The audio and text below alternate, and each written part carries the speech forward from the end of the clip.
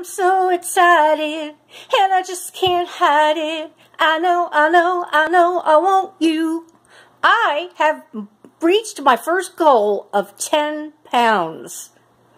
I started on May 16th, not April 16th. So in 6 weeks, I've lost 10 pounds.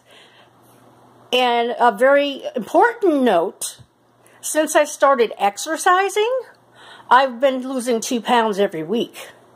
So I am correct in saying that exercise really helps. You know, it always helps to, you can go on these diets that cost an arm and a leg, but then, you have to be on them for the rest of your life if you want to keep it off.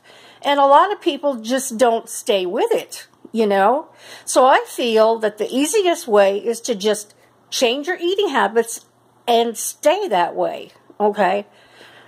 You don't necessarily have to go on a diet like Weight Watchers or Jenny Craig, stuff like that. Those are just money-making things.